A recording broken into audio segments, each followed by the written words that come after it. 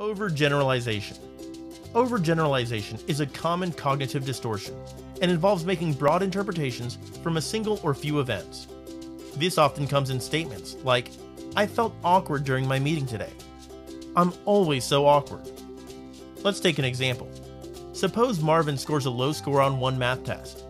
He may then conclude that he's hopeless at math in general, an unhealthy assessment that reinforces itself.